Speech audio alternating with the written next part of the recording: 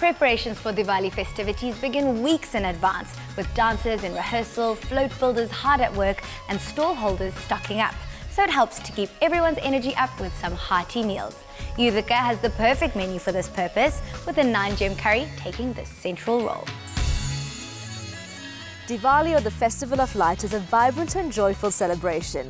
It is a time where love and happiness is celebrated through the medium of food. Every home has their special Diwali menu, and in some homes a vegetarian fast is observed. In others, a seafood feast is prepared. We have something for everyone on the menu today. We have a pea and paneer pilau. To go with that, a peppery South Indian crab curry, and a sweet something, a white chocolate hazelnut naan khatay. Let's get cooking. The pea and paneer pilau makes a lovely change from the standard vegetable biryani at Diwali. The most important ingredient here is, of course, the paneer. I've made this using 6 litres of full cream milk. It's important not to use low-fat milk, or you'll get quite hard, rubbery paneer, which is not what you're looking for, especially at Diwali. I've made this in advance. It's important to actually chill this so the paneer sets properly, or it will be too crumbly. Start out by heating up the pan, and in goes some sunflower oil.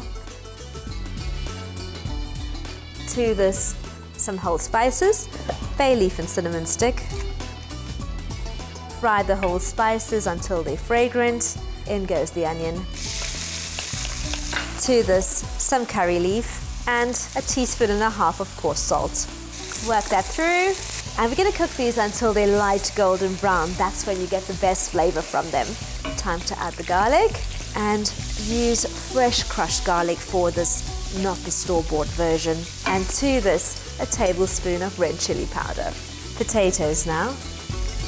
Pop those into the pan. Stir the potatoes through with the red chili, onion and garlic. And to stop the burning, pour in the fresh cream. Stir well to coat. There's this lovely creamy sauce coating the potatoes. And I could serve this as it is after simmering for a few minutes. Next ingredient, green peas.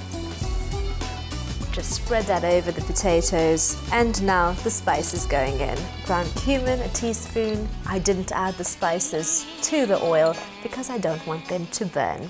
Garam masala, a teaspoon. Cumin, a teaspoon as well. And a pinch of turmeric. Water. I'd say about 3/4 of a cup. I'm using a paella pan for this, and this wok shape really does help. It keeps all the veggies in the liquid, but protects the rice from getting mushy. Rice going in. I've par-cooked this rice with a touch of oil and salt, and it's about 95% cooked. Still a bit firm in the center. It's going to steam through, and it's important to chill the rice properly before adding it to this dish. It sets the starch and prevents it from becoming mushy. To tint the rice grains, I'm using some egg yellow food coloring. It's a lot better than having solid yellow rice. I'll just show you quickly.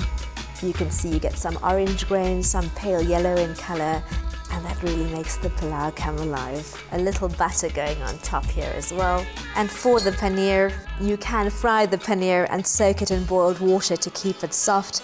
I'm using the unfried version. I think it soaks up the flavors beautifully.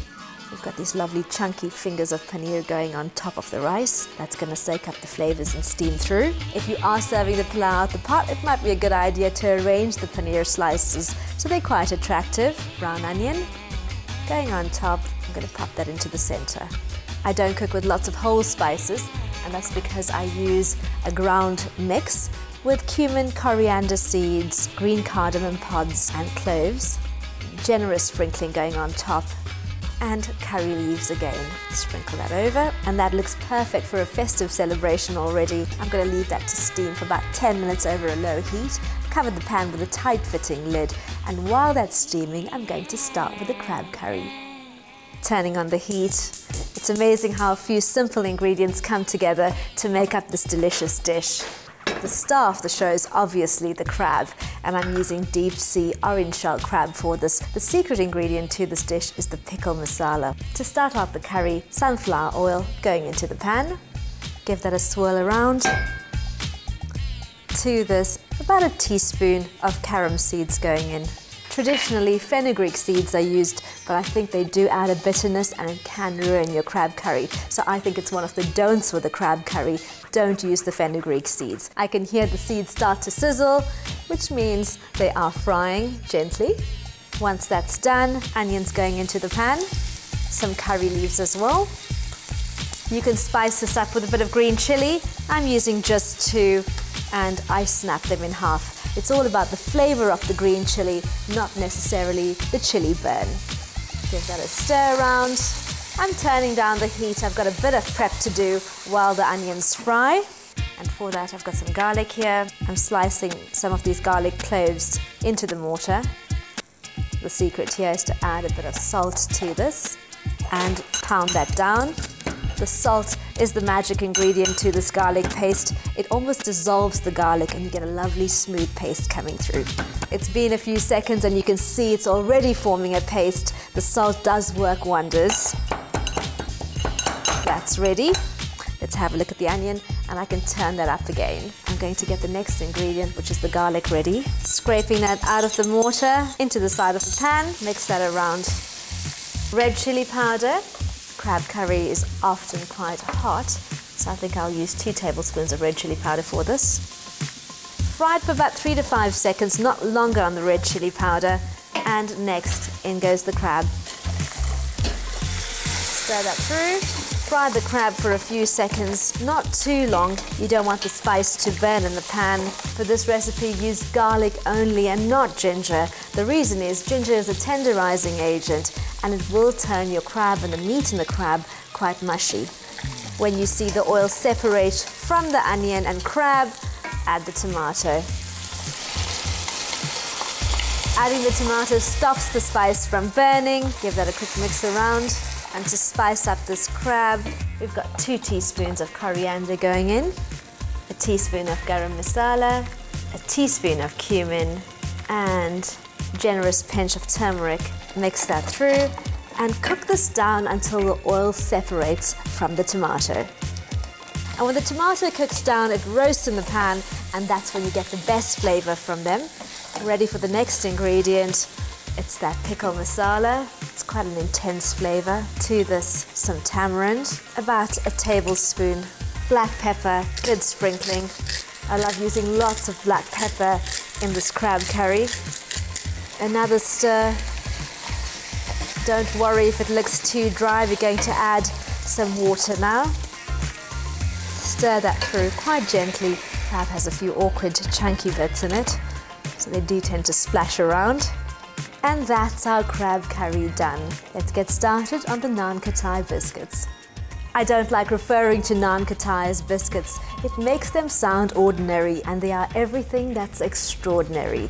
There's butter, cardamom, and this time I'm using hazelnuts instead of the traditional almonds, and topping them with white chocolate as well to take it up a notch. The first ingredient going into the mixing bowl, 125 grams of soft butter. Always use butter at room temperature for this. And now cream the butter until it's light in color. Once the butter's light in color, gradually add the sugar. Speed it up a bit. Once the butter and sugar come together, it's quite fluffy. Pour in the oil with the sunflower oil. This looks perfect, a lot like vanilla milkshake. That's the butter, sugar, and the sunflower oil that's come together. Sunflower oil gives these biscuits a real delicious crunch. To this, add some salt, bicarb, ground cardamom. You could also use cinnamon if you like, and semolina. On a gentle speed, mix those together.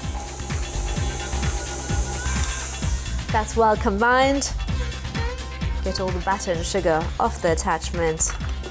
And now we've got 2 to 2.5 cups of flour that you'll need for this recipe. A little at a time. Use a spatula and work those ingredients together. And the one ingredient you should be wary of using here is the bicarb. Too much and it could leave you with a soapy biscuit. More flour going in now. Leaving a touch in the bowl just in case we need it. Work those ingredients together. It becomes quite difficult to mix this with the spatula. The doughs come together nicely. And Here's our greased baking tray. You'll need a scale for this. An electronic scale works best, and that's to portion the biscuit dough. I'm going to do 40-gram portions of dough, 40. It's a lovely soft dough, and roll that into a smooth ball. And once it's smooth, place the nut in the center and press down. You must do this as soon as the dough is smooth. If you try to do it later, you're going to crack the biscuits. You don't have to do an entire sweetmeat parcel for Diwali. You can just do a tray of these biscuits and they'll make a delicious treat. That's the last one, and these go into a preheated oven at 190 degrees Celsius for 10 to 12 minutes. While those are in the oven, let's check on the pea and paneer pilau. Let's have a look. That looks really good. The rice is steamed through, the potatoes have soaked up the flavor and turned yellow in color, and the paneer looks like large pieces of feta. This looks absolutely delicious. Let's have a look at the crab. There's a fair bit of sauce in here as well, which makes it perfect to enjoy with either rice or with rotis. Coriander going on top, and a little for the pea and paneer pilau as well. You know the biscuits are ready when you start to get the buttery cardamom aromas coming through. They should be done. Let's have a look. They are ready. Those look really good. They should come off the tray quite easily. There we go. I do have kitchen fingers. I'm going to loosen these off the tray while they're still quite warm. I've got some melted white compound chocolate here. And white chocolate works really well with cardamom, and just drizzle a little over the biscuits. I always tend to pick the biscuit with the most chocolate on it. To finish up, I've got some gold leaf here. Diwali also celebrates prosperity, so I think a touch of gold leaf fits in beautifully with the theme. The chocolate hasn't quite set yet, but I'm going to pop them onto a serving plate. Those look gorgeous, and I think they're just in time for a well-deserved tea break.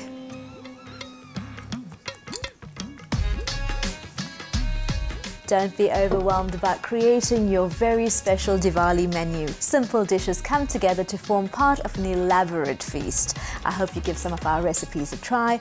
I'm going to tuck into one of these naan khatay biscuits, but first I'd like to wish you a very happy Diwali.